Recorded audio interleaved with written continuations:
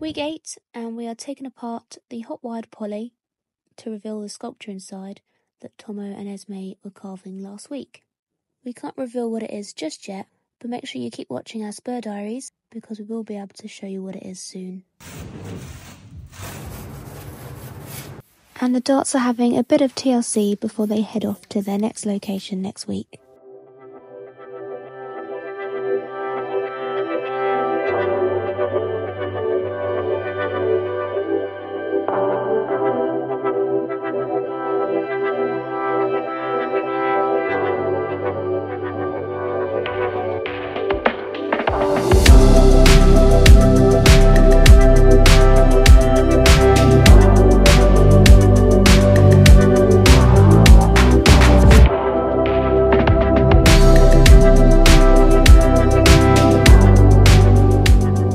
The darts are going to 3 different locations within the same city, so in order for it to fit in with its surroundings, we have to do test pieces to match the paving slabs they will be placed on.